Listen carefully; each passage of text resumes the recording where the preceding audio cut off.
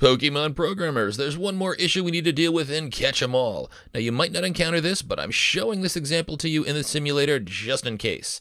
Now you can see my simulator is telling me that I'm showing 1130 Pokemon of a total of, what?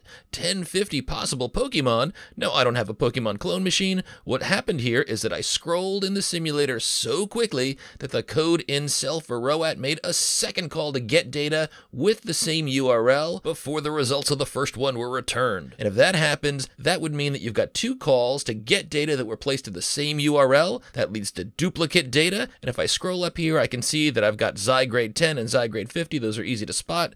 And if I scroll up a little bit more, I can see I've got another Zygrade 10 and a Zygrade 50. Now, I put this print statement in my cell for ROAT code to show you the index path that my code is calling, as well as the creature array count before making the get data call. And you can see here, for example, that I'm making two calls and they have the same creature array count. And these lines with the webs in front of them show that the get data is making two calls to the same page. So that's how we get unwanted repeat data in our app. How do we avoid it? Well, Apple has a more sophisticated technique for prefetching data, but since this is an intro course just one semester long, we're going to show you a simpler technique that's likely easier for you to understand at this point in your iOS career.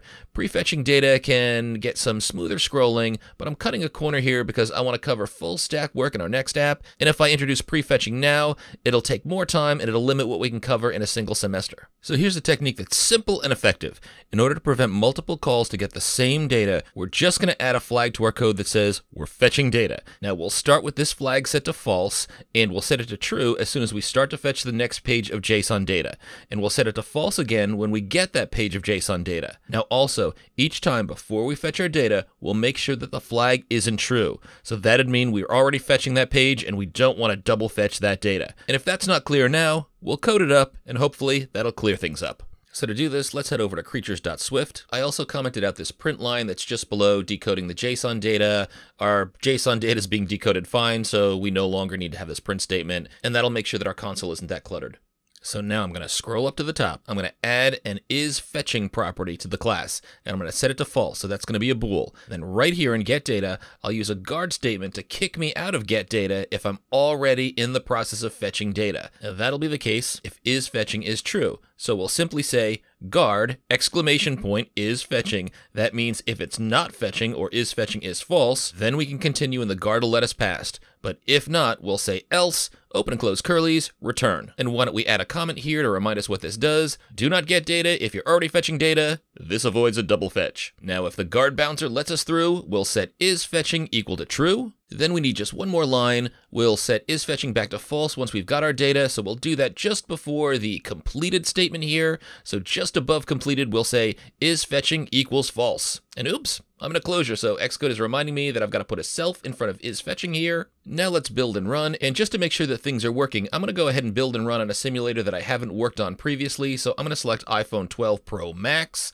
And now I can build and run, and I'm doing this just in case there was any data that was cached in the earlier simulator. I'm actually not sure if the data is even cached, but I've noticed in subsequent runs that it seems to be a bit faster, so I'm hopeful that this will be a good way to make sure that everything is working fine, there's no caching, so let's build and run.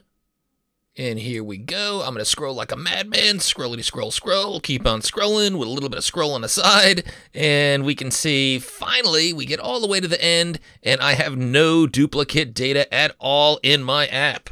So we can see up top, we've got 1050 Pokemon of 1050 Pokemon, just as many as we expect, and we haven't double loaded any by scrolling so quickly. Nice. Now I noticed one more thing that we should address. If you click on some of the Pokemon toward the end, you'll see that you get an error in the console. Now this happens if I click on my very last Pokemon, the Necrozma Ultra. Now the app won't crash, it handles the error gracefully, but the app reports a JSON error. And we also don't see any data for this Pokemon. So what gives? Let's take a look. So I'm going to highlight the last URL that shows in my console. This was actually printed by creaturedetail.swift when it accessed the detail data for this Pokemon.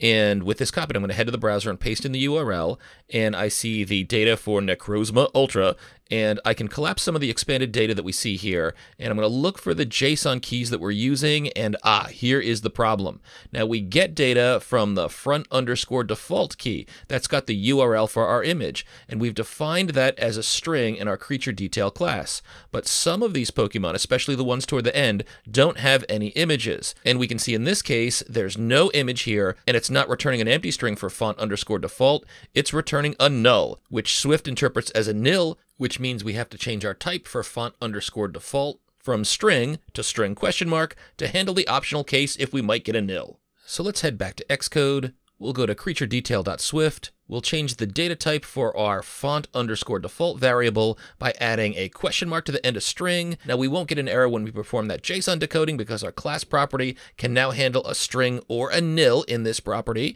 So if we try to build and run, we'll get one more error down here in the do catch clause. After decoding the JSON, we need to deal with the fact that font_default is now an optional and it might give us a nil, but image URL expects a string in all cases. So what we'll do is we'll use nil coalescing on this statement that gave us an error. We'll just add ? to the end of it, and we'll follow that by an empty string. So if we do get a nil in font_default, what we'll do is we'll pass in an empty string, which counts as a string. URL string can accept that, and this should completely prevent the error that we were just seeing. And now just to double check our earlier fix, I'll scroll all the way to the bottom. And again, we're not getting any repeated JSON. That looks good. 1050 of 1050 Pokemon. And when we click on our last Pokemon, we don't see any JSON error in the console. And even though we don't see any image for this Pokemon, we didn't expect one because this Pokemon doesn't have an image in its JSON data, but we now do get the height and weight for this Pokemon because we didn't get that JSON decoding error and we were able to decode the rest of the JSON.